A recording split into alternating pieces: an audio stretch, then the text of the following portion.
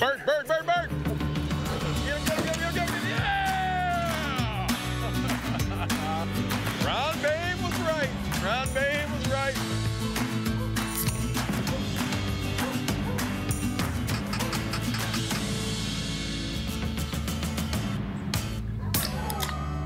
I'm feeling spry.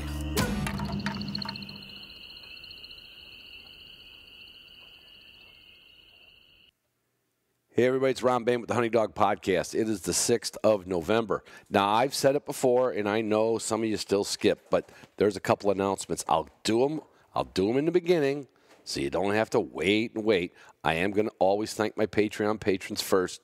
You know what that means. You join Patreon, look up Patreon, and you join the Hunting Dog Podcast, whatever level you want to, and you get all kinds of fun shit. And I'm going to be sending my patrons a whole bunch of clips from the Mississippi River and from South Dakota. Just little short clips. I'm not going to have a Zoom room for a couple weeks, so I thought, why not just give them a little piece of the hunting action, even though a few of them are going to be out in South Dakota with me hunting. That's going to be so much fun. But here's the announcements. Hunting Dog Podcast store is back open. I get every once in a while somebody says, how come you don't have the T-shirts anymore? How come? So I put my two daughters in charge. Kelsey's the designer, and Jesse's the organizer and the manager. And they have got T-shirts, coffee mugs, hats. You can go to the Hunting Dog Podcast website, hit the store drop down. That'll take you to the store, and you can start. We're going to be adding a whole bunch of stuff. Even buck naked. Now that's great, Ron. You're so professional. Buff neck gaiters in orange. Yeah, when it's a little cold out there, I'll have some with me in South Dakota. Buff neck. I can't get past it. So what? It's my show. It's my intro, and you have to listen to it. Or you don't. You could skip, but you're going to miss the next announcement. Okay. So anyway, the Hunting Dog Podcast store is open. Go to the Hunting Dog Podcast website, or you can find it in the links in my bio on Instagram, and you can get yourself a little blingy from decals to coffee cups to hats to shirts to hoodies to long-sleeve T-shirts, different colors, different genders. We got it all. We got it covered. So that's exciting. The other thing exciting is Pyke Gear, my title sponsor. Everybody knows they make technical clothing for the upland hunter. Did you know that they just came out with a raincoat? And did you know that they put out the Dakota pants in green? And I'm sorry, but I like green. I like green more than gray. Now, I wear Pyke pants. I wear them for chore pants, you know. They're comfortable. But I like them in green. For some reason, I'm old school. I like green. Hunting pants should be brown or green. And they came out in green. And their raincoat came out.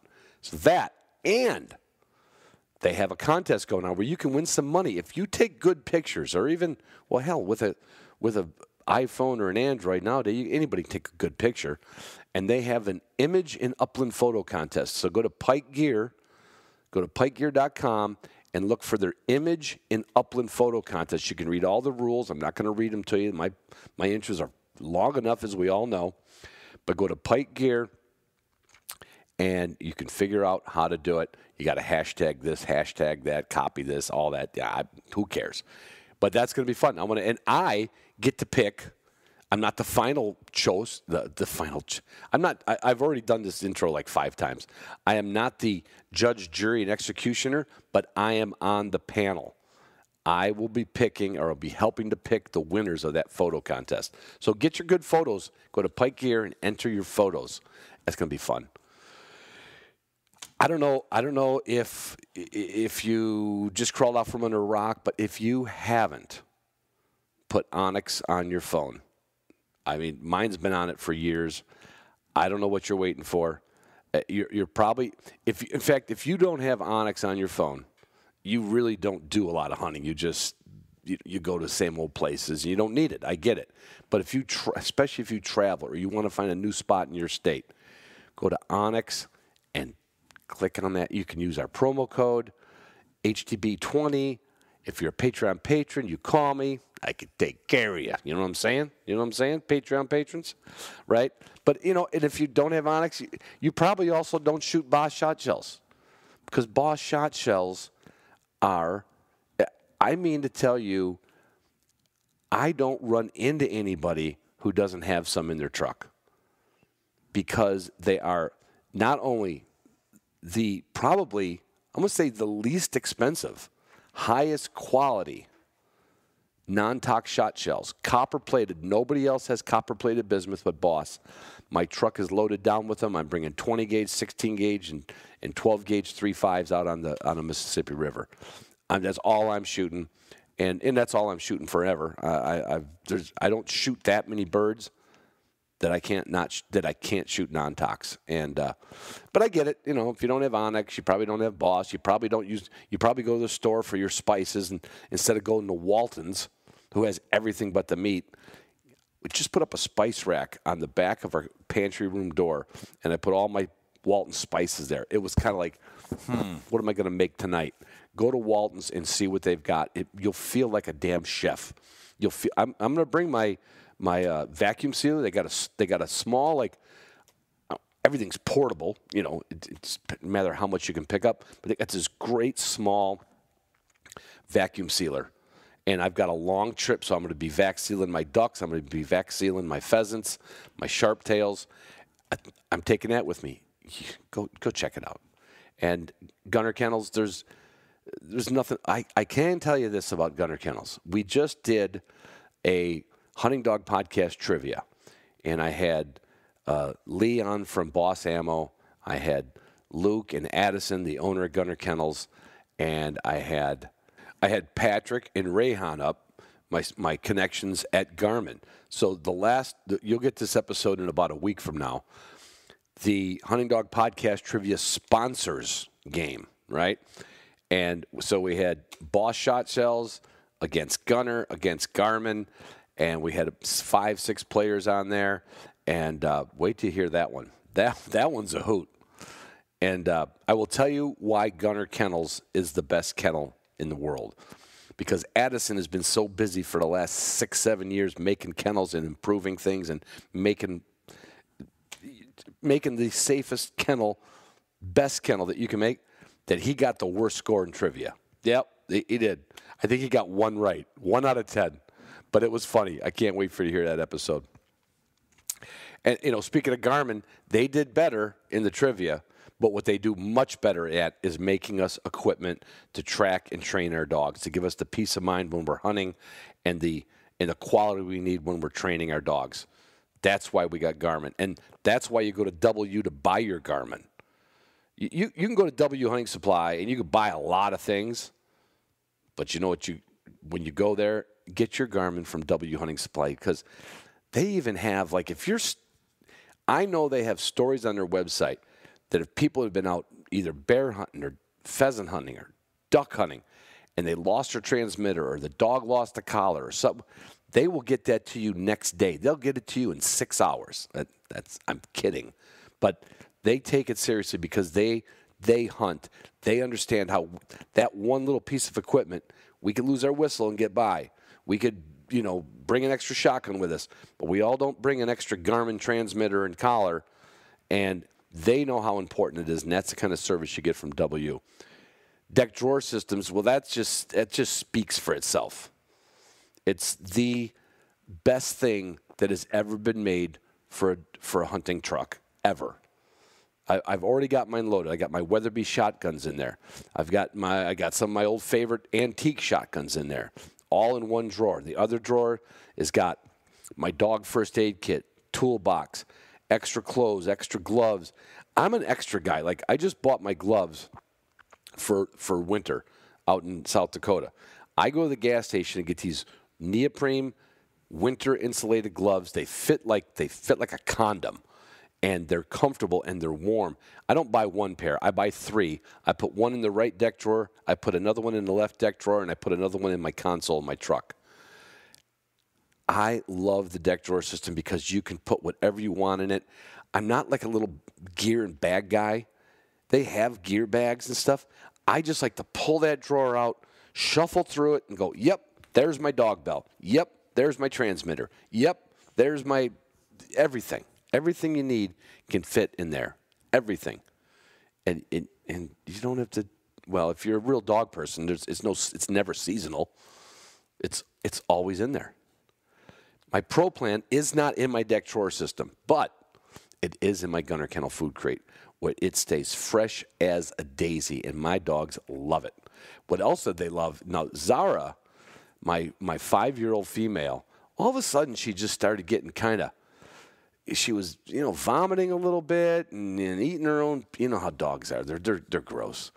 And she was just a little off. And, I'm not one to run to the vet and go, my dog's acting sick, because she's acting pretty normal. But you notice these little things, right? And I know she's got quality food in her stomach, but I sprinkled some Canine Pro on her food, and I've been doing that for the last week.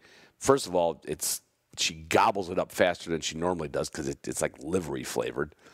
And how do you know that? Well, my hands get it on there, and when I light a cigar, I can taste it. But I'll tell you what, that Canine Pro, it basically, I think she had a little something going on in her stomach. You can find all that stuff at Canine Athlete. Hydrate and Recover, Canine Pro, New Dog. If your dog's getting old, give it a little New Dog. You're not going to make a new dog out of it, but he's going to feel better. I guarantee you. As much as I guarantee, if you have not looked at the commercials at the Upland Institute, take a little time and decide, okay, I got an okay dog. I want a little better. I got a new dog coming next year. I want to start from a solid foundation. Go to the Upland Institute and check out our training videos. This is not a conglomeration of YouTube videos, okay? This was a huge project, 15 months long in the making, 40 dogs, everything you could need to get your dog from the day you bring it home to the day you drop your first bird with it. And if you want to take it all the way to the end, you can steady it up to wing, shot, and fall, backing, honoring, relocating. We have it covered with the Upland Institute. All I need is a tarp company, just a big tarp company, to put a big blanket over this whole thing and just wrap it up like a donut. Anyway, thanks for listening. This is with me and Brent Pyke. I went over to go pick up my rain jacket and my pants, and I brought the recorder, impromptu, little infomercial in the beginning, but we start talking about where we've been hunting, what the dogs are doing, what the dogs are doing wrong. And there's some good hunting stories in there and a lot of laughs. And there might be some language that you might not want the kids to listen to. In fact, I think at one point Brent said, is that okay? You're going to have to edit that? I said, I can't, I don't edit. So love you guys, love you girls, and I love you voters more. Sounds like we always do, Brent. Hey, everybody, it's Ron Bain with the Hunting Dog Podcast. I thought we could make those beers sound like the letter P. Popcast. It's the Popcast. Anyway, I'm over here at Brent's shop over here in Muskegon and checking out some new stuff. Checking out the new raincoat. Yeah, I like the new raincoat. Of course, I can't walk out of here with one because it's still being sewn. But no, it's not. Mine they're being delivered tomorrow. Okay, yours will be here tomorrow. Right, and I can't take the one I tried out. No, right? No, that's an extra large. You probably need a large, I think. Yeah, that was a little big. Yeah. Actually, it was a little big on my arms, yeah, too. For sure. Nobody wants anything too big. Even if it's light, you still want it to fit. Well, and I think that's, kind of one of the things that we've been able to do is people were used to having to buy these pants that were, too big so they could get some mobility out of them. When you're climbing over logs and things like that, the pants had to be bigger so you could, get some, you weren't getting hung up halfway across there. But the problem is when they get wet, they stick to you and then you've got, 50 pounds. Then you feel like the mummy. Exactly. Like the mummy walking like this. Right. Just to dive into everything, I want to yak about, because you and I didn't get to hunt this year. I want to catch up with all that. But year ain't over. The year's not over. You got Oklahoma coming up. I do. And I have yet to be there. All right. When you're doing the pants, I saw these. Hey, did you even notice? I did notice that you were. Yes. I went to get a haircut today, and I wore my Pyke pants. When they put this, what do they call that little stitching? Oh, the articulation for the knees, yeah. I saw that on some pants a few years back. And I was like, what's that doing? And I'm like, well, those are also my pretty favorite comfortable pants. Yeah. And it must do so. It doesn't, on paper, it doesn't look like, how would that make it? It just keeps a little bit of that fabric off the back of your knee. Like I'm sitting here in my blue jeans right now, Yeah, you look like you got bike shorts on. Well, they pinch back behind your leg, and when you're walking and stuff like that, it just and it's got that curvature of your knee. I mean, you're never standing straight up. You're always, especially me. Yeah. I'm talking. It looks like Yosemite Sam walking. I'm talking about your knees being straight, but you don't have that. I wonder why I need to get like a reverse articulation so they're bow-legged for you too. That's what we need to work on, the bow-legged Pyke pants. There's only like 3 bow-legged. There's got to be a good market for that. Oh, I'm telling you, you're missing them. I'm missing the market. You're missing the market on that one. But when you go to make them, did you? And I don't know if we ever talked about it. Did you go through like all the different pants out there that you've liked over the years, or did you just? I know you worked in like the fabric and the outdoor industry a little bit, but when you're making your first pair, like did you make them and go like eh? Actually, well, I had a couple of ladies down in Detroit that worked in the fashion industry for years that helped me come up with the first pair. Oh, really? So I told them, I said, hey, I want articulated knees and a gusseted crotch, just because I knew that those are 2 things that make a pair of pants fit right. So they developed the first pair, and they had articulated knees and a gusseted crotch, and we've just kind of evolved it a little bit from there. We haven't changed a whole lot. I mean, we used to have 4 darts in a knee. We changed it to 2 darts on a knee, so it functions the same way. But anytime you have seams or stitching, it's just a point of wear. Another place. Yes, it's so you can do it with 2. Yeah, I mean, if you could do a 0, it'd be awesome. But to get that articulation, the only way you can do it is glue it, and there isn't glue good enough yet to do that stuff. Right. So and probably look. Well, if people don't know what articulation is, picture the guy that's wearing a pair of Wranglers. Now, I've seen a few people hunting blue jeans, which I probably did a few times. But you put a pair of Wranglers on to go out to the bar, you're not going to be walking over any deadfalls in the UP, I can tell you that. No, their straight leg is all straight. You're going to have to stand back and do a leg swing like you're going over a bull. Yes. Right? Yes. And I think there are still some hunting pants out that are kind of like that. Oh, most of them are, I think. I mean, there's... I don't think any of the traditional stuff, I'm not going to mention the name of the company, but the real traditional stuff everybody knows about with the, the wax canvas and stuff like that. I don't think they have any articulation in any of their stuff. No, they're like the Tin Man. Yeah, exactly. And, I think the other big company with the O, I think they've got a couple with some articulation in them, but a lot of them don't. And you look at there's 2 darts on each knee. That's 4 darts on a pair of pants. People don't do it because it's expensive to do. You have to cut that, and then you have to sew that. And in our pants, especially the double layered pants, you're sewing now twice. Yeah. So it's not cheap to do, but it gives you a much more functional object at the end. Yeah. And the raincoat, that's been a long time coming, right? Yeah, we developed one 2 years ago, and we liked it, but the fabric it just felt too heavy. I'm like, this fabric's just. So we had the design down, but the fabric was it was very briar resistant, but it just felt heavy on, and it didn't breathe as good as we were hoping for. So we last year got some new fabric and used it all last year. And I'm like, wow, this stuff is unbelievable. I mean, just the most breathable fabric I've ever used. For lightweight, water repellent. Because most water resistant stuff, I mean, Gore-Tex, you name it, there's 15 different iterations of that stuff out there. It all works the same way. There's microscopic holes in the fabric, or excuse me, in a laminate on top of the. So you've got the fabric, a laminate, whether it's actually laminated or sometimes it's just a coating that they spray on there.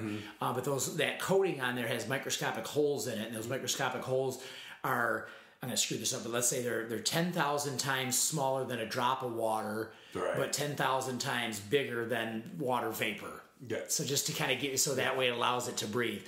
Now that being said, when you're producing X amount of water vapor, it can't keep up with it. So you get sweaty on the inside and you get clammy. And this jacket, from all the field testing we've done, I have not. And Tyler, we used field tests up in Alaska, and we all know Tyler can sweat pretty good.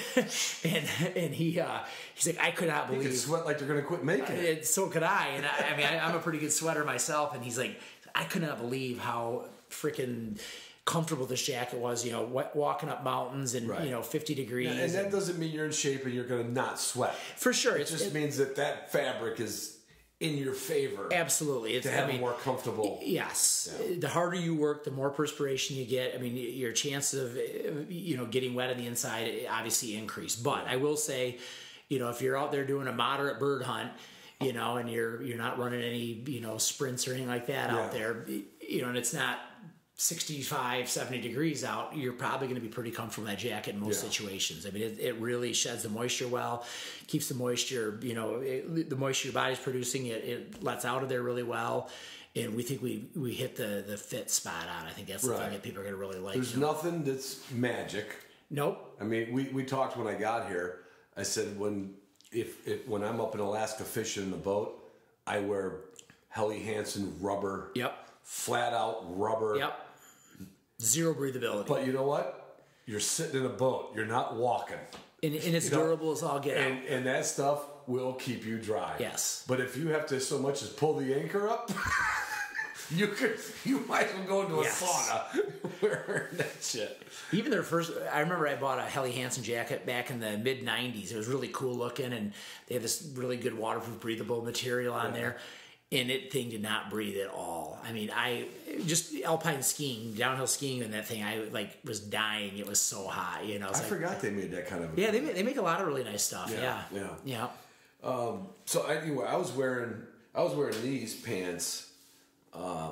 These are Tongas, and I was wearing the Tongas pullover in the UP. Yep. And you could never, like I said, we're going to say this 5 more times. Every day's different. It's cooler in the morning. It didn't rain yet. It rained at noon. It kept it cooler. But I was the most comfortable for the first day of hunting up in the UP because I just had the right combination. It was not so much moisture coming out of the sky. It was coming off the trees. Uh-huh. Which it's like that's the perfect blend of like, I'm still dry. Yeah. I'm not feeling it. If I'm wet on the inside, it's going down the back of my neck. Right. So I need a turtleneck, Brent. Not in our works. Okay. Well, all right, fine. You don't want a turtleneck. But you're right though. I mean, that was a comfortable. And I remember when I first met you. Not first met you. I've known you a long time. But when you started talking about clothing, I was like, wow, you're gonna make hunting clothing? Why? And you're like, I want to be comfortable. I was like, my clothes have never made a difference in day of hunting. I'm like, yeah, I guess they did. I guess you don't know what you don't know. You just got to remember those stories. Like, oh, remember that? It's like good waders versus bad waders. Yeah. Yep.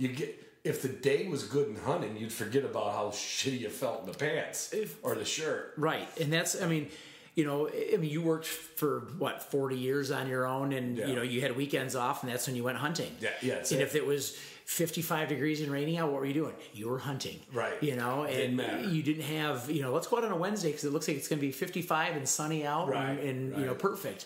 We didn't have that option. So that's, I was always, I've been a weekend warrior. I'm still pretty much a weekend warrior. Most people are. Yeah. You got to pay the bills. Yeah. And, but I wanted to be comfortable when I was out there, and I knew that there was better stuff out there. That's what the bottom line was. Is just because nobody else has put any money into the industry in the last 100 years doesn't mean that it wasn't available. Right.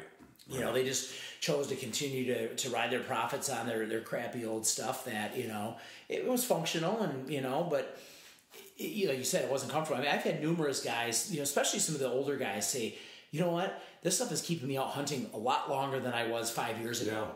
Because I'm comfortable. It's lighter weight. It doesn't get wet. If it does get wet, it dries out super fast. It does. You could take a pair of pants off. Eventually, something gets wet, but it's not wet like it doesn't. It's not. Well, we know it's not cotton, but it's still like I could take those pants off and hang them up on a wall for a while, put them back on later, and it's like they're bone dry. Yeah. Yeah, they just the good fabric that we use. They just don't absorb. They don't absorb moisture. Can they get wet? Yeah, of course they can. Walk through a puddle. Yeah, they're going to get wet, but it just sheds it off. They're wet when they're in a washing machine. Yeah, they just don't. They don't like cotton. I mean, why do we use cotton towels when we get out of the shower? Because it absorbs all that moisture. Best, yeah, it is the best. And you are not making shower towels out of Pyke Gear. No, because you'd just be moving the water around. Absolutely. So I was excited, and I love teasing you because, and people should know this, when you have sponsors, Brett's one that I've known for a long time, and if I call him and he can grab the phone, he grabs the phone. Same thing with some of my, like Gunner Kennels. I can even get a phone call answered from Purina. If the guy's not on the phone. But I love having the relationship with with my sponsors. That's not, I don't want to say trustworthy. That we can tease each other. Yeah. Or when they do call back, it's like, hey, what took you so long to call me back? I like that. And today I called up Brent and I said, you could have told me you were making some green hunting pants. I'm like, yeah, I guess I could have. Yeah, I'm not the best at... When you first started making this, I'm so used to gray now. Uh-huh. I feel like it's one of my hunting colors. It is, yeah. But I said a long time ago, was it 3 or 4 years now? Is this going on the fourth? This is our fourth. So 2019 we launched. That's the year we did the Flush TV show and stuff like that. Okay, yeah. We had we had the Kiowa pant, and the Kiowa shirt that wasn't even shipping until November. Right. That's right. So I really count 2020 as kind of our first year actually selling stuff. We had the vest that year, and I asked for green then. And you look like no, it's gray. And I'm on my computer this morning, and I'm like, oh. And when I see your emails, I'm not clicking on it because it's like, well, I know I'm not going to read Brent's email. And I see the title. You asked for it. I'm like, I've been asking for it. Yeah, you have it. Yeah, you have it. We delivered, For some reason, I think hunting pants should be green. Well, and it's not that I disagree with you or anybody else in that matter. It's just, when you're launching a company and launching a brand, we wanted to be differentiated. Well, and we probably lost some people that just said I don't want gray pants. I don't want gray pants. And I can tell you we've lost people because I know we've had people email us and say, hey, if you had these in gray or green or khaki, I'd buy them, but I'm not buying gray. Right. And I'm like, but we're kind of the point now where people, our brand is growing, and we've got the best customers in the world. I mean, we've clearly had some challenges the last few years with supply chain issues and stuff like that. And I tell you what, delayed orders, which I hate. I mean, it's, the bane of my existence when we have orders get delayed on people, because I know it's like, this is a short window, and like a lot of other people, they want to get out there and use stuff. And when it doesn't get to their place on time, it can screw things up. Yeah. And people are understanding. This isn't 20 years ago where people were used to waiting. That's true. People are used to quick.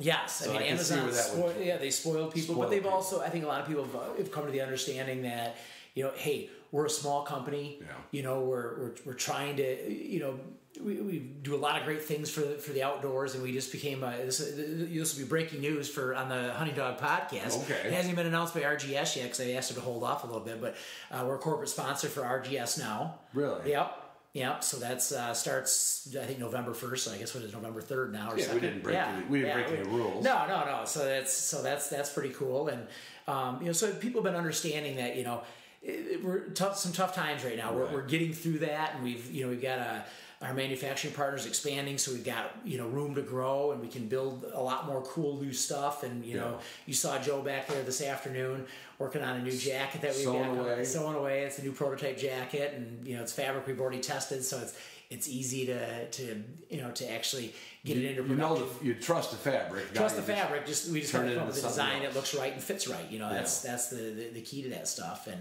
And so we're super excited about all the cool new stuff. But going back to the customer, I mean, just it's your fan base. I mean, your fan base was our original customers. That's we our first marketing dollars were spent with the Hunting Dog podcast, and I can't thank your audience enough for supporting us, trusting us, and hey, we're not the cheapest stuff out there by any means, right? And for people to put down the shekels on our stuff, right? And sight unseen. I mean, we've got our small little store here in Muskegon. They can't go try them on in Alabama. Yeah, exactly. People, Colorado. Yeah, people buy it, and they've loved it, and and we do our best to give them good customer service. If somebody breaks a zipper, or I've had people rip pants on barbed wire, and hey, send them back, and we'll sew them up for you. Yeah. If you don't have anybody close by, it's not we won't charge you an arm and a leg to do it, and we try to take. We don't take our customers for granted. Yeah. We really appreciate all of our customers that we've gotten, and hopefully, through their loyalty, we'll be able to continue to bring them killer new stuff. That's good, because I'm waiting for them green pants. I'm going to be here. I'm going to be I'm going to be behind the building waiting for the supply truck. Yes, yes. Because I'll, but what my wife will say? She goes, "Why are you wearing your hunting pants to dinner?" Because when I wear my Pyke pants to dinner, she doesn't say that because they look like gray pants. Yeah, and that was part of the reason why I bought them is because, or built the gray is because, gray looks technical, right? It does. It's just kind of got that techie look to it. But it was also kind of like the thing that, a lot of guys, if you're hunting in Sioux Falls, South Dakota, it's kind of a big town. They might not want to look like they're a bird hunter when they go out to dinner. Some guys just don't want that look at all. Right. I had a guy call earlier today. He's like, I hate to sound vain. He's like, but what looks best when I buy this shirt with these pants and stuff like that? And I'm like, oh, this is a nice combination, and all of our stuff kind of goes together. The green is out of what we've normally done. Our pants outsell our shirts and everything. Everybody loves our pants. There's nobody that buys our pants that doesn't say, wow, these are the best pants I've ever used. They're comfortable, they're durable. And I'm surprised. Maybe it's because shirts just aren't as big a deal when you're hunting. Maybe. I don't know. Because I told you in the beginning, you knocked it out of the park with the shirts. Yeah. The way they're cut, the way they're fit. Yeah. I just took it off because it got too warm today. I was wearing it all day today. Yeah. I look like a damn walking Pyke Gear today. I appreciate that. But no, I think, with the shirt thing, it's like, it's 70 degrees here in Michigan today. Right. You can wear a damn t-shirt out there. Yeah. But you always got to have pants. And you wear through pants faster than you do shirts. Yeah. Let's face it, if you're out there hunting 30 days a year and then dog training 30 days a year, you're going to burn through some pants. There's just, not on a yearly basis, but, and I like to have 2 or 3 pairs of pants. They're going to take the brunt. The pants are taking the brunt of the work. Yes. Like a dog's front legs carry 60% of his power. Why do they get hurt in the front? Because they got 60% of the weight in the front. The pants are our front legs. Absolutely. Of the dog. Yep. They just say. Speaking of front legs of the dog, how's your new dog? She's doing well. It's been a tough couple of years to really get new dogs into birds on a consistent basis. She's got a lot of point in her. We were out in Montana. We hunted huns, sharptails, sage grouse, blue grouse, and rough grouse. And we struggled. We were in the south. What'd you struggle the most with? Sharptails.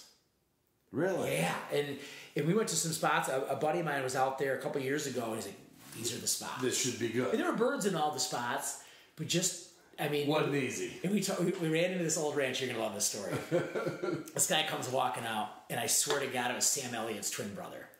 Oh yeah, so he had the mustache, big giant handlebar or broom mustache. Yes, and, big giant buckle on him, and we went over and thanked him for being in the block management, block management program out there, and said, hey, you got any tips for us on birds around here? I said, this is a beautiful cover for huns, and we flushed 2, and he's like, we ain't got no birds around here. I'm like, why is that? He's like, we had a storm come through here last spring in April that we had 40 to 50 mile an hour winds for 4 days straight and wind chills of negative 50 to 100 at times. He's like, but it was consistently below 0 just without wind chill.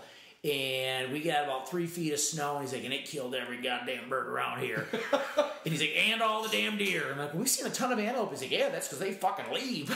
Pardon my French.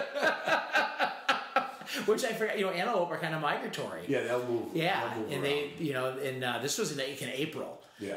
Because I know the guys in northern Montana did really well this year. That's what I heard. Yeah, really North Dakota did. In North Dakota did really well too. I was there, and all I had to do was walk. Mm-hmm. Commit to, let's say, an 8 to 10 mile day, and you will be in birds. Yeah, we walked 12 to 14 miles a day, and in 3 days we flushed less than 20 sharptails. And these are known spots. This isn't right. So it just shows that it's so fickle with weather and storms and shit. Yeah. And then we went over. My son's over in Bozeman at Montana State, and he's like, "Hey, I got some spots. We killed some blue grouse that last week. You guys want to go?" I'm like, "Hell yeah, we do. I've never shot a blue grouse. Let's go do this." Yeah. Holy good Lord.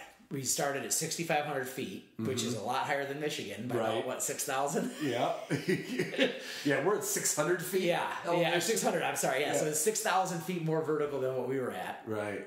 And he'd been out there for about 6 weeks or so, and he was complaining to me when he first went out there, "Oh my God, these mountains are killing me." And he's a young kid. Yeah, he's an all-state wrestler. The kid's a good athlete and in good shape and stuff like that. I'm like, I can't be that bad. Holy God. This first spot we went to, it was up. And we climbed 1,000 vertical feet. And we flushed like 3 rough grouse. He killed one. My young pointer Penny pointed one. That was kind of cool. And it flew over the top of her head, so I couldn't shoot it.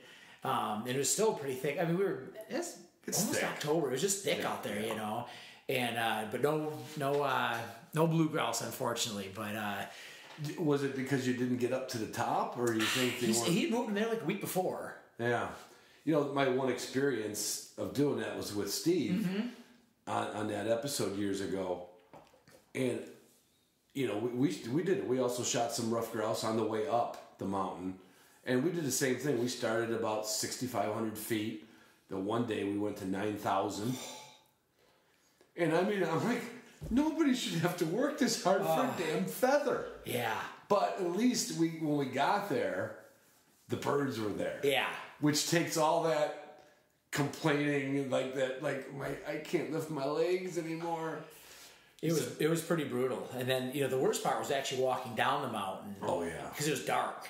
Oh, jeez. And we're in grizzly country. And my kids at the car like 20 minutes before we are. I'm like, hey, shithead, wait for I don't know where the hell I'm going. I got it marked on the GPS, but I don't know where the trail is and stuff like that, And your son ditched you. He did. I freaking had to yell at him like 3 times, like, "Hey, you want your tuition paid? You better slow down there, homie. Slow down, because you're going to be asking you for something here pretty Exactly. Exactly. So we hunted around Bozeman for a few days, and we moved a couple coveys of Huns a day. Yeah. And we were driving over east of Bozeman. We were going to go try to find some blue grouse, and it started raining. I'm like, I'm not driving up a mountain in the rain.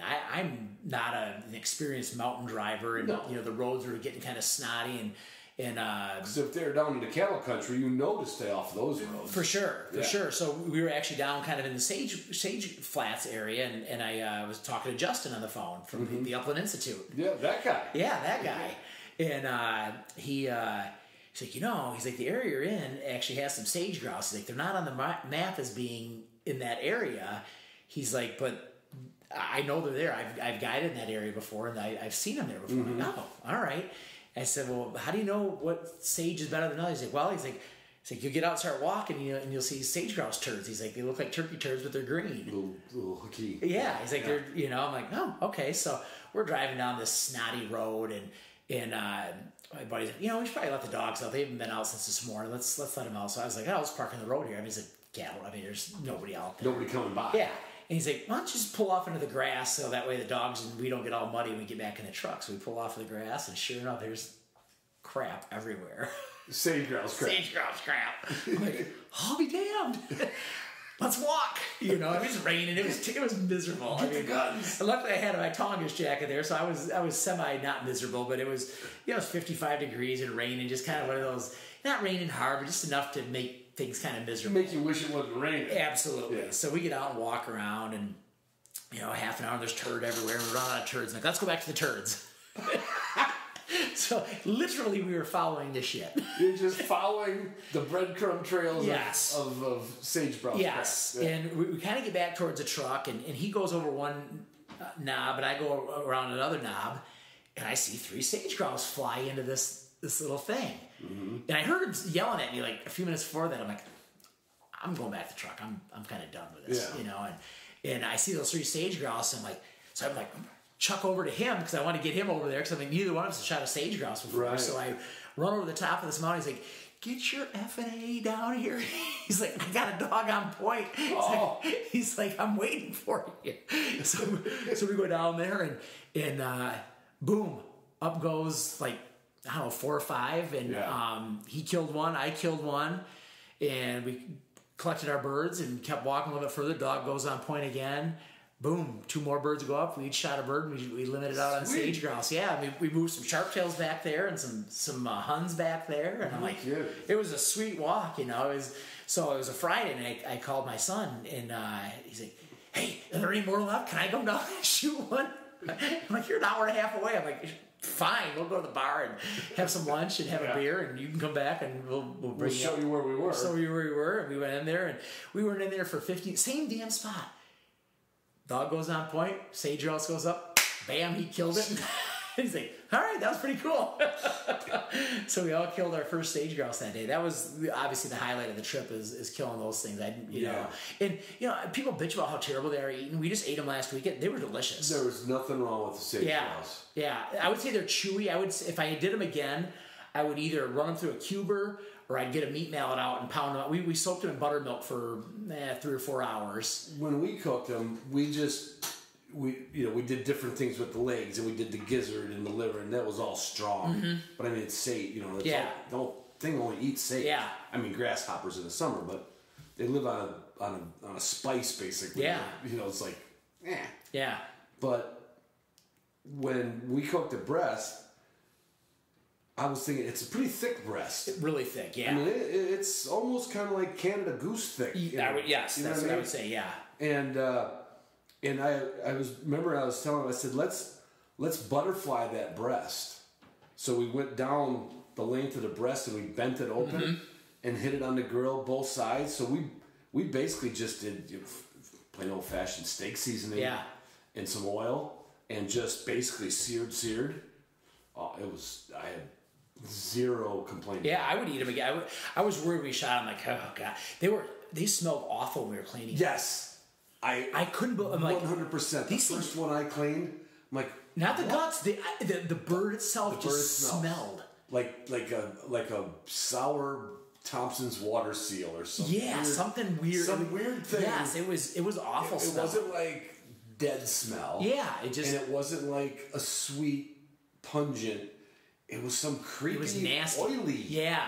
Now, a friend of mine, Dave Dean, he said, it tastes like turpentine. And I'm like, maybe that's the smell, a little turpentine, which I don't know why they would smell like that. Yeah, I don't know either. If I hunt them again, which I assume I will, I think I'd take that breast and I would just fillet it in half. Yep. And either do it. We made poppers out of them because we were so concerned that they were going to be terrible. Right. So you didn't do any real justice to. Well, we did a few actually that way. We started out with poppers, and then we had some left over, so we did. And I'm like, there's nothing wrong with this whatsoever. I mean, I would say it's a little stronger. It's stronger than Sharptail, but I would put it in. And we had 2 boomers and I think three juveniles. The one that my son saw, and then juveniles are tender. The juveniles were very good, but the one boomer I'm like, this one's a little bit chewy.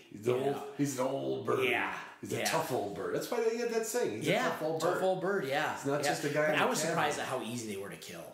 Yeah, they don't. I killed one at, I bet you, 60 yards. And was it dead when you got it? That one was not. That one actually, but it went down. It went down. Yeah, it was a big boomer, and my dog, it was running around, and my dog pretty much defeathered the entire thing trying to track it, which is too bad because it was a beautiful bird. You lost a lot of the tail. Lost all the tail. Oh, shit. Yeah. I didn't save it. I should have. I did. I saved the tail. I got 2 boomers, and I saved the tail, but it went into some cooler. Then it went into a refrigerator. Then it went into a freezer. And then someday the freezer died. In the garage. And I always wanted to have that tail of that. Yeah, maybe that's cool. Yeah, they're really cool birds. I mean, they're just, and it's a funny story. Like a year ago, my buddy from Oklahoma was up. We were up to Beaver Island to go hunting, and he said he stayed the night at our house, and we were talking about doing a sage grouse hunt. And my wife said, "Well, why do you want to hunt those things?" He's like, "Because they're endangered." You might not be able to. I'm like, well, they're not really endangered yet. I mean, they're threatened, I think, and if they were truly endangered, there would be a hunting. Yes. And I think I've listened to me. I'm a podcast junkie. I don't know unless we're talking about back in the old days. Biologists, state agencies, they know that hunter mortality doesn't have much to govern. Right. It doesn't really govern the brood the next year. Correct. I mean, it could in some small area. Well, there's so much private property out in those areas that they're never getting harassed. And the birds then, just like our grouse, they disperse, they find new spots. Yeah. But yeah, I don't have a desire to go back to shoot another one. It's kind of weird. Like if I could go, if I was there, I'd say, oh, let's go sage grouse hunting. But I could not drive there now. Just to go do that. I would agree. That would be one of the reasons is, and I know this flies in the face. Everybody says, "Oh, I love sharptails and I love huns and I love pheasants." I love them sneaky, hard. They're like white tails with wings. Mm-hmm. You can smack a pheasant with a load of 6s, and he's still flying. Yeah. You touch a sharp tail or a sage grouse or a lot of other grouse, you hit them with a BB or two, even in the wing, and they go down like... Yeah. I don't mean that doesn't make it fun to hunt them, but it's almost like you almost feel like, you didn't have any... I shot an elk once, okay? I've never told this story ever on a podcast in my life. Gary Bishop was running this big project in Virginia, and he wanted to take us up to a high fence place in Pennsylvania. I didn't want to go, but he pretty much said, you're going. You're one of my main contractors, and you're going. Now, bear in mind, this was a high fence elk, all right? I shot it, and I expected it to at least lurch or act weird or something, and it looked like somebody at the bar at about midnight. It started going left to right and swaying and boom. And later on, I told somebody who elk hunts, he goes, yeah, when you hit them good, they do just kind of, I'm feeling a little queasy. You hit a whitetail, I don't care where you hit a whitetail, the fuckers. So there's something about that bird that's hard to kill, and our rough grouse, not because they can take the BBs as much, but they're so damn hard to get. Yeah, they're hard to get. They're hard to get. So those two birds are my favorite. You know what is a surprisingly tough bird is a bobwhite quail. I've got so little data. The ones we shoot out in Oklahoma are the toughest little SOBs. I mean, like, you hit them down. You hit them down, and you'll go there and there'll be a pile of feathers there, and they'll just run off into a little rat hole. If there's any bit of life in those things, they are just running like a pheasant. Really? I've seen Huns do that more. Yeah, they're incredibly tough. A few times. Yeah, they're tough little... But I would have never guessed it with a quail. Yeah. I'll tell you, 99% of my quail I've ever shot came from a lodge. Yeah. But I didn't know that. Yeah, they're really tough. And the blue quail are even tougher yet. They're really tough, yeah. Like just mini pheasants. That's exactly what I'd call them. Isn't it weird how, like, one bird, you hit it with a BB and they're like, uncle. Yeah. They're like beating up your little brother, like, I'm sorry. Yeah. And then the other one, you can just paste it. You're sure it's going to be there. And I've puffballed them before, and you walk up there and they're just, where's the bird at? That would drive me crazy. It does. I mean, you lose. It drives me crazy. I've come to accept, and you probably do with quail maybe. Yeah. I've come to accept a certain amount of loss with pheasant hunting. Yeah. I mean, you think you hit them. You saw them go down. Yeah. But after enough experience, you know that if that was just maybe like a little shot that stunned them maybe a little bit, maybe just clipped them in the head and was enough to take a wing, disable a wing, that bird is going to give every bit of energy into running that it did to flying. Yep. Right? And you think of all the game birds out there, I don't want to say the farthest because, grouse travel farther, like sage grouse, to get for water and sharp tails. But kind of in an unmolested state, you flush a pheasant and it's going to go 600 yards. Yeah. You flush a grouse, it's only going to go 100, maybe 200 yards. Maybe, right? But quail. I just always assumed that quail are kind of like pansies. But if I go to Oklahoma with you, they're tougher than snot. I'm telling you, you'd be surprised how tough they are. I mean, I shoot 6s for bobwhite quail. Oh, see, I would have guessed for sure just smaller shot. Yeah. Yeah, I mean... I got to get a beer. Hold tight. Well, now we're back. And, Brent, I want to tell you about my new sponsor.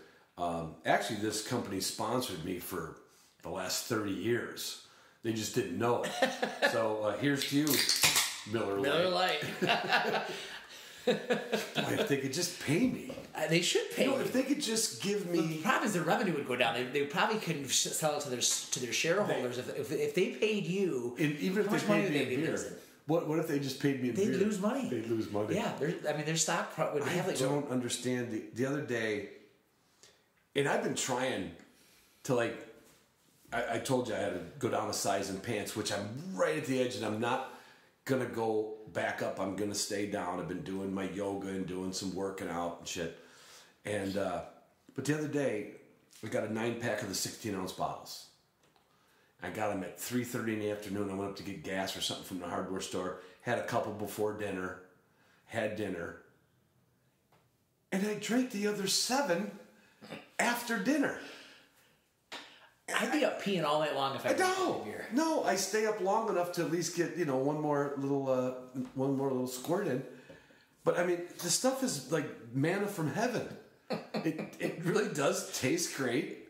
Less the nectar of the gods. Less filling. If they could just sponsor my podcast. Yeah, I think we gotta pursue that angle for you. As long as we're not the title sponsor. No, you're gonna stick out with that? I'd like to stick with the title sponsorship. Okay. Yes. We got all over hunting stories, but the new dog, your new dog is not that new now. No, she's 2 now. 2 now. Yeah, but I mean, so yeah, I guess we've kind of digressed into that whole lack of birds and stuff like that. Right. And so I mean, I think she's going to be okay, but it just I have not been able to consistently get her into birds. I mean, the last trip we had out to Oklahoma. The last day she had a great day. That was last year. Last year, yep. She found and pointed a bunch of birds, and she still is figuring out how to handle them. You know, so we're going to the UP this weekend, and hopefully we can find some grouse for her. And this year's been a weird year. So we went to Manitoba and filmed a show. That's right. Wild Ride. Yeah. That was just on Monday actually. You should have called me. I didn't even know it was on until after. I'll send you the link so you can watch it. I mean, we were mostly hunting sandhill cranes, which you've done before. And Manitoba. Oh, that's right. I'm thinking of when you went to Iceland or New Zealand. Oh, that was Newfoundland. That was last year. Yeah, that was on like 2 weeks ago from last year. Right. We hunted ptarmigan up there. But you went to Manitoba this year. Okay. And hunted sandhill cranes, then sharptails in the afternoon. And, right. And there was a few sharptails around, but it wasn't great. And it was, the afternoon, I mean, it was early September. It was 75 degrees and you're just not dry. And, it was tough. You just need like a consistent season of finding birds for the dog. Yes. And making all those things click. Yes. It's just tough. And I just have not been out. I mean, I've hunted, so we hunted 4 days up there, 6 days in Montana, and then be around for 4 days. So, I mean, I haven't really hunted a ton this fall. I mean, I've got, we're going to the UP this weekend, and we're going to Montana for Thanksgiving. I'm going to Arizona in January. Well, you're going to go visit your son? Yep. Instead of him coming home? Yeah. Smart move. I like my moves and my style. And everything will still be open, right? It will, yeah. I mean, sage grouse are closed, but that's right. And hopefully they won't have too much. I'd like to get up and try to shoot a blue grouse. It might be too late in the year to be able to do that, depending on how much snow is in the mountains. Right. Yeah. Right. But I mean, there's huns and pheasants and sharptails, and we'll make do. And I'd like to get into Yellowstone that time of year. Hopefully, if there's not too much snow and see some of the sights. See some of the sights, and we were there a couple years ago. It was in April, and half the roads are all snowed in and all that other stuff. And but you're gonna bring the dog just in case. Bring the dogs. Yep. Bring all the dogs. And no, you still don't have your old one. Yeah, that dog's still alive. Is she still alive? Yes. Jesus. Yeah. She's not only is she not cooperative, she won't even cooperate and die. Yeah, I know. How old is she? 13 and a half. That's what I was gonna say. Which is gonna be 13 for a pointer. That's old age. It is, and I hunted her last year. I mean, she can hear a whistle. When she wants to. Well, yeah, as you know, the dog's never much of a listener. No. Before she didn't listen, now she doesn't listen and can't hear. Yeah, I mean, she's always just had a mind of her own. That dog just, she's not finding birds, she's gonna go find them someplace. I mean, as big of a pain in the rear as she is, I'd take 10 more of her because that dog has been. Because you know that you're gonna get some birds over. For sure. It's just not gonna be picture perfect. Like a Robert Rourke book. No, I mean she's got a terrible tail on her, but if she is impeccable, I mean I can honestly say I've never seen that dog rip a bird. Not one time has she ever ripped a bird. I mean she, of course she bumped birds. I mean and you never know what happens. Right. A bird could move toward the dog. Yeah, and all that. but even, I mean, I've had dogs too that I'm like, they're only somewhat trustworthy. Yeah. So 2 years ago, so she was 11 and a half. We had just a terrible day in Oklahoma. We'd hunt, it was my son and my buddy Ryan and I, we hunted all day long. We'd walk 10, 12 miles that day. Mm-hmm. And we're like, let's just take one more walk before sunset. And that dog went out in an hour and a half and found 4 coveys. Wow. And, same thing, though. You just let that dog go and you just follow her. Right. I mean, whatever plan you had, just throw it out the window and just follow her. And honestly, that's what I did when she was young. I mean, I was pretty... Well, and I think sometimes...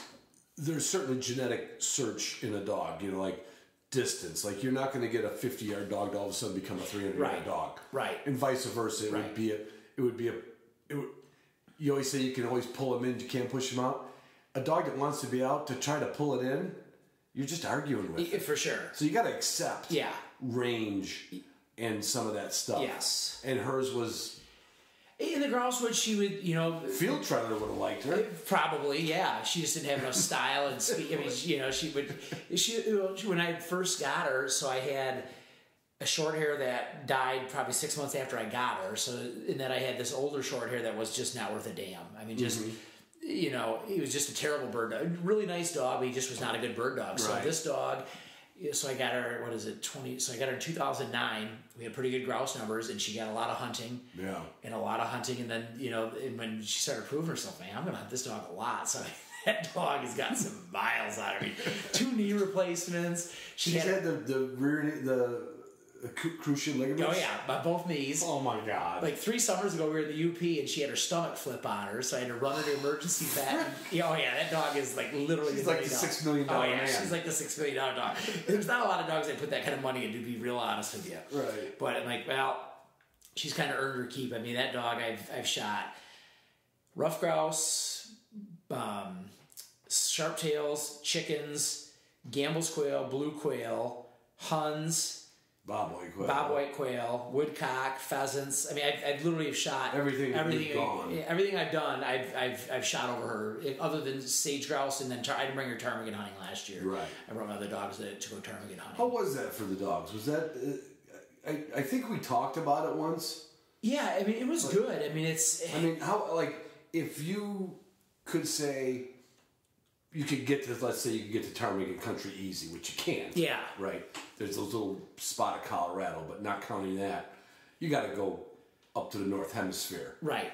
So other than logistics, would you, if I could say, Brent, would you rather live in good grouse numbers in North Dakota or Michigan, or would you rather live in Alaska with good ptarmigan numbers for the dog? Grouse and sharptails all day long. Yeah. So what's it like with your dogs on ptarmigan? I mean, because I don't have a feeling for they're not real wily birds. Mm-hmm. I mean, they're not gonna let a dog catch them. They're kind of like spruce grouse. Oh, okay. Speaking of which, so this guide that I'm not going to mention the guide service we use. Okay. The guide service is great, but this is up. They had another guide that was helping them out, and we're driving in. I mean, it was an hour drive on the worst 2-track you could possibly imagine. To get back to a boat launch, take a boat across the lake to go to the... Jeez. Yeah. So the guide service was great, but they had one guide there that was going to take us out grouse hunting, ptarmigan hunting. Mm-hmm. And we're driving in, and there's a spruce grouse in the road, and the guy's like, that's you want to go shoot a rough grouse? And I'm like, well, that's a spruce grouse. And the guy proceeded to argue with me for like 10 minutes. I'm like, listen... I literally have shot hundreds and hundreds of rough grouse in my life. That's not a rough grouse. That's not a rough grouse. That's a spruce. You don't know what the fuck you're talking about. And Jesus. So I probably should have argued with him, but I'm like, when I know I'm right on something, I'm not going to give up. On something like that, you can't. And you can't. So I think he decided. We went out on our own a few times, but a couple times he's like, I'm gonna just walk these guys into the dirt. That was his punishment. That was his punishment to me for. Oh no shit. Yeah, and he brought us to some terrible walking spots. They have this stuff called tuck, which is kind of like that ground hemlock crap we saw over in High Island, but worse. Because it'd be growing on the ground, so the ground, you'd be walking on rocks and stuff like that, and if you don't, you're constantly walking with your head down because you have to look where you're going. You have to look where you're going. It's miserable walking. I mean, it's some of the most beautiful country you could ever imagine. You're constantly walking with your head down. To look at. When you stop, so you're not, but you'd step into these holes if you weren't being careful, and you break your freaking neck. I mean, I had one hellacious fall out there. It was so good. I actually fell through my gun and was able to roll and stand right back up. And was it caught on video? I don't think it was. That one was not. But no. So this associate guy that they had to take us out, because we were out there filming a TV show for Nick's Wild Ride. Right. And he was out moose hunting for a few days. We were trying to get the ptarmigan kind of dialed in, And this guy just, I think he thought, he's like, well, I'm gonna walk these guys into the dirt and, you know, make them pay for their and I felt that way. And then this year we met with one of the guys that owned the lodge, and super nice guy, and he's the head owner. He's a great guy, and I said something about his buddy, this surrogate guy, and he's like, I'm like, I still have a video of that bird. I'll show you the video. I mean, it's clearly a spruce grouse. And he said that the guy in the video is like, so do you still think that was a ruffed grouse? And the guy's like, yeah, it was a ruffed grouse. He said, what's this bird in this video? And he's like, well, that's a spruce grouse. He said, well, that's the video of the bird that you got in the argument with. And he responds back, he's like, yeah, so what? I still was able to walk his dick into the dirt for those 3 days. I'm like, jeez. I'm like, we paid all this money to come. One of these days, I'm going to do an episode about bad guided trips. Oh man, this guy. Because I've got 2 or 3 in the queue that I would just got to get the right amount of beard and the right amount of guys that have had. Yeah. Because it's always sketchy. Yeah. But to go back, because for once I'm actually focusing. What was it like for the dogs handling the ptarmigan? So the dogs handled the ptarmigan fine. I mean, it was it's just they weren't that challenged. They just were that I mean, you know, you just had to get to where they were. Yeah, they're kind of like shooting sharp tails. You know, I mean, the walking. Which is true. Yeah, the walking is what it takes. Absolutely. Okay. I mean, but it's just. I mean, you'd be walking like let's say we're obviously on a podcast here, so I'm going to try to make this a visual for people to think in their heads. Right. So say you're walking, and there's a pool that's 10 feet above you. And you're walking next to a pool that's full of water, but it's rock. It's it's that's just weird. It's weird. So there's Roman baths. Yeah, it's like these Roman. It's like it is. So the whole they've done studies on the island, and the rocks in that island are like 80% filled with water. Really? Yeah. So there's just constant running water everywhere on that island. It's bizarre. So the birds be more high and dry. Yes and no. I mean, they were, you know, the rock ptarmigan we found were up on rocks. I mean, literally, so I brought my puppy up there on that run, and boy, she loved chasing those. And she's got to tell. You know, I know when she bumps a bird because she's barking as she's chasing. Sounds like a German Shorter, to be honest with you. I know. Maybe she got a little bit in her, but she likes chasing those things when they flush, and she had a hell of a good time chasing those things. But my setter Libby, who is, I don't know, I guess she was probably 6 or 7 at the time, she did great on those birds. I mean, just, you know, had some really nice points on them, and I mean, they're challenging for dogs. What they'll do is they'll walk out right in front of the dog. Oh, I mean, like a dumb trucker. I know you can see me. Yeah. We're just gonna start walking away. Yeah, and which you don't see with a ruffed grouse or a pheasant. Right. They're like spruce grouse and like, Sharpie sometimes and hunt sometimes you can see. I haven't hunted either of those enough to really make that judgment on them, but right. I've certainly seen it. You know, pen raised chuckers at field try. That would be what my. Oh yeah, they're like, I don't know what your problem is, but I'm leaving. Yeah. And so that was the challenging part for the dog, but I mean, and they're fun. I mean, they were really. I mean, the guide said, "Oh, these things aren't worth a damn to eat." They were delicious. Another dark meat bird. Another dark meat bird, but and they're up there eating these. What do they call them? I think they call them grouse berries. Mm-hmm. These red berries. I mean, they're like early. I mean, they were every bit as good as sharp tails. Those guides. You know, when I cooked up a big meal for the guys one night with the ptarmigan we shot. And like, man, this stuff is amazing. I'm gonna go shoot some more of these things. I'm like, they're really good. I don't know if there's I guess there's probably a couple of ducks somewhere and some mergansers. Yeah, which I don't even call spoonies. Duck. But I mean, an upland game bird. When somebody says they don't like one, I'm like, well, did Mom cut the crust off your sandwiches too? How do you not like? Beef is dark. Yeah. Why wouldn't you want a bird that's dark? Well, because people overcook them. They don't understand that you got to cook them medium rare. Same with like venison. You know, I mean, if you cook venison as shoe leather, it's terrible too. Yeah, but so is beef. In my opinion. Absolutely. Pork, my God. Yeah. Pork chop overdone. Oh. You know, like the Three Stooges when they would go, and the feathers would come out of their mouth. Yes. You know. Yes. Like the whole thing is like, I don't think there's a bad piece of I don't know big game. I'm not a big game guy. And I know I've heard stories of, you know, elk or pronghorn that, you know, gets a little soured, and I can see that. But game birds, I've never had a bad game bird. Yeah, I agree. I mean, woodcock are delicious. Again, it's just, you got to cook them right. You know, on the the Pyke Gear grouse giveaway. I just did that hunt up there. Two points to make on that was Dennis is our guide, who was a great guy and we had a lot of fun with, but he took out one of his old females and he nicknamed her Self. And I was like, Self? She goes, yeah, she's kind of into herself. I know a dog like that. That's amazing. Your dog. Like he's like, yeah, as long as you can get to her, she'll find the birds. Yeah. But isn't that weird? Like some dogs are like, it could be it could be the first couple bird contacts they found on a big search, and we got to them and it all worked out. So in their little brain, it's like, I need to be wherever I need to be. And then other dogs, like my Tagus, is like, I need to be here by my owner. But then when he finds a bird, his behavior's great, but I'm like, we should be a little more Self. Well, I think that the really good dogs, like my old dog Morgan, if there's birds around, they're close by, she'll work, within 100 yards. Right. But when bird numbers start to get like that day we were on Garden Island, we were finding. Oh no, there was a lot of walking.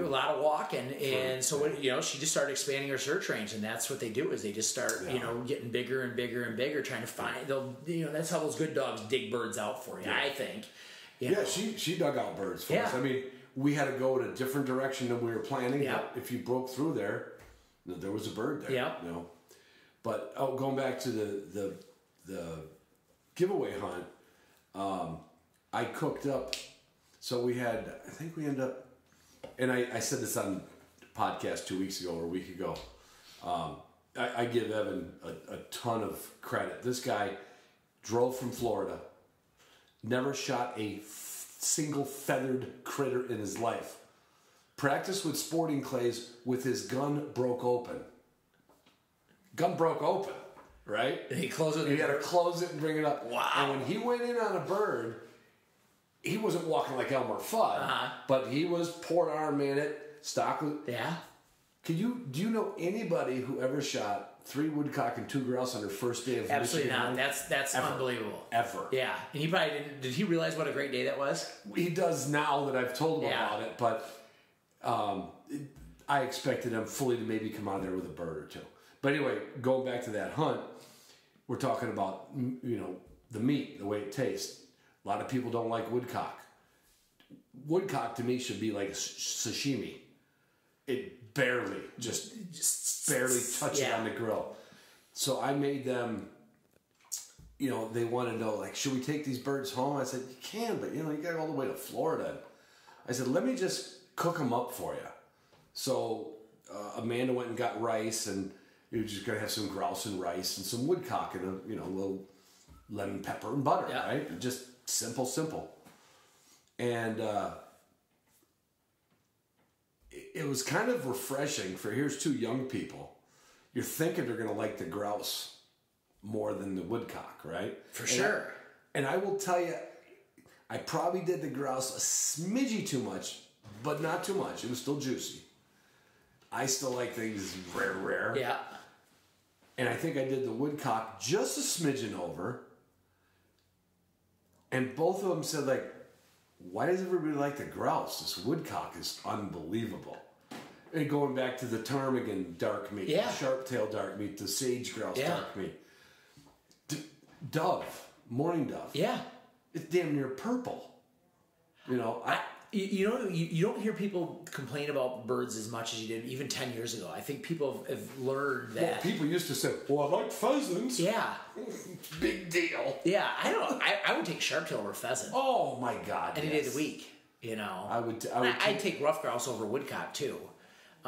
Well, but you can never make the same dish. For sure. I mean, you're right. It's really not fair. It's like saying, well, I like chicken better than steak. It's like shrimp better than a deep fried walleye. Right. It's 2 different exactly. Yeah. Exactly. Yeah. I mean, woodcock cooked properly is really, really good. Oh my God. Cooked improperly. There's just not enough of it. That's the problem. It's like that it's like little finger food. Like, oh, we're done. You know what my old saying is? The only thing worse than getting skunked is shooting one woodcock.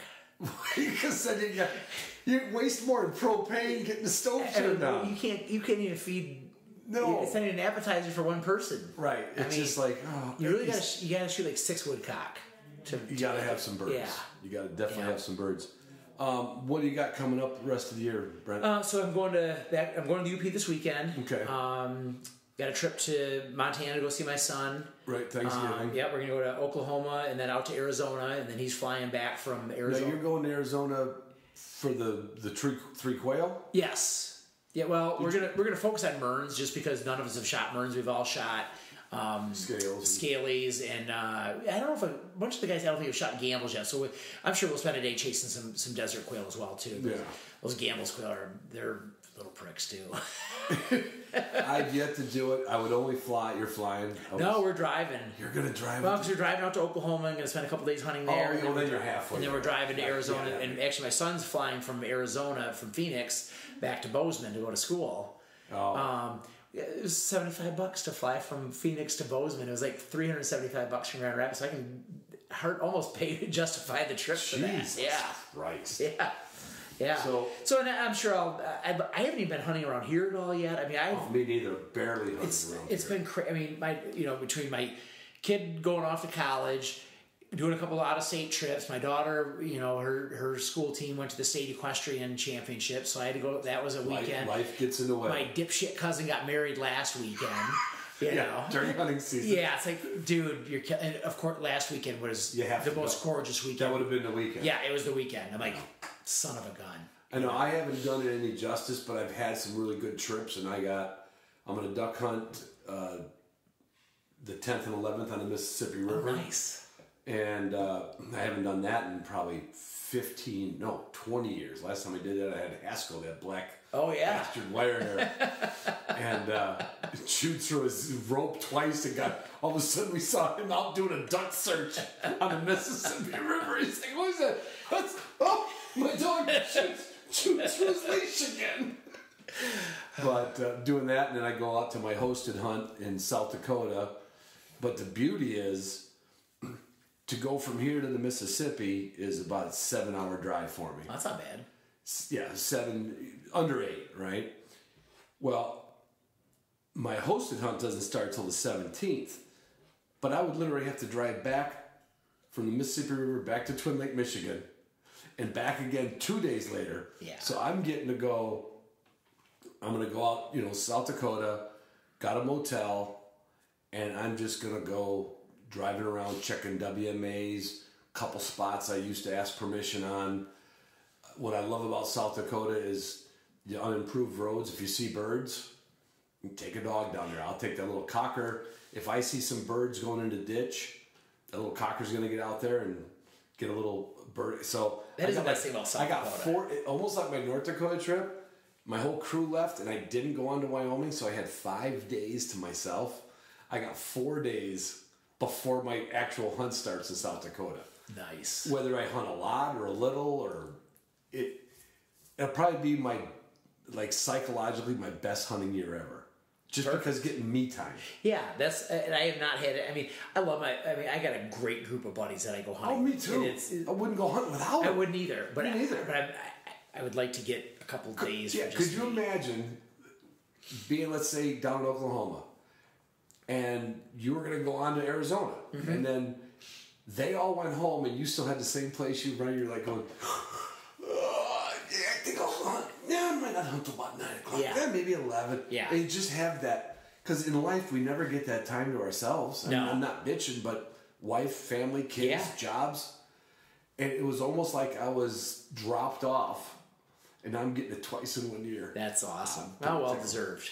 And I can only hope that Tagus appreciates it, and so does V. Now, how old's Tagus? He'll be 2 in June. Okay, so he's coming along. Because he was a little slow developing, wasn't he? Oh yeah. And is that normal for Vigilas? I don't think. No, I don't think so. I think it's just his personality. Okay. His 2 sisters had birds shot over him last winter. Okay. I purposely held him back a little bit, kind of like my neighbor held back their daughter because they wanted her to be the oldest kid in kindergarten so they'd be smarter. But I actually kind of followed some foundation rules about wait to be released. And I'm like, if this dog's got it genetically, he'll do it. But I think you'll never have no way to know. Yeah. Because you can't reverse time. Yeah. I think I should have got him out more because I'm always questioning his search. Sometimes it's like wonderful. I took him out just the other day across the street from my house on Jerry Bazell's property. You know, the Bazell property. I know Bazell's, yeah. Yeah. And the dog walked down the trail in front of me. Like, and I kept going, okay. And he goes out and he scampers back. And then he finally got into a little bird scent. And then he was very animated. But I've never had a dog that comes out of the truck going like, hey, let me know when there's birds here. Yeah. It's almost like he has to smell something. And then when he smells it, it's like, oh, we're hunting. Yeah. I've never had it before. But then when he points, I'm telling you what, the dog holds a point. I saw that video you posted. That was cool. And that was getting ready for his puppy test. Yeah. That dog will... I've never had a puppy that I could produce the birds in front of him. He did it in North Dakota on a covey of hunts. Came over a hill. I looked down and I'm like, oh, shit. I'm looking down at this hill. And I mean, this is a cow pasture. I'm like, certainly I would see a bird. But the wind's coming up the hill. They could be 50 yards away. Right. And I'm walking in front of him. He won't budge. And these covey of hunts was only 20 yards in front of him. They got up. And, of course, as soon as they got up, he ran. You know, he ran after him. And I dropped one and missed one. And but I'm just amazed at his... And I almost wondered, like, is it because I held him back on search and when pointing instinct came in, it overrode that puppy thing? Or am I just being fooled by randomness? Yeah. Like all of us are, Brent. Right. Like running a business, like running a company, like doing everything. There's a lot of random things. There's a lot of random shit. I have found the harder I work, the luckier I get. That's a good way to wrap it up. Yeah, agreed. Well, nice talking to you again, Ron. I appreciate you coming out here and appreciate all the support all the Hunting Dog Podcast patrons and just general listeners have given us over the years. And we look forward to bringing you guys lots of cool new stuff here in the near future. And I'll be wearing it. Awesome. Much appreciated, bud. And I'll be whining about it. After you get me green, I'll be whining about brown. Yeah, well, that'll be in the future. Okay. It's coming. See ya. Take care.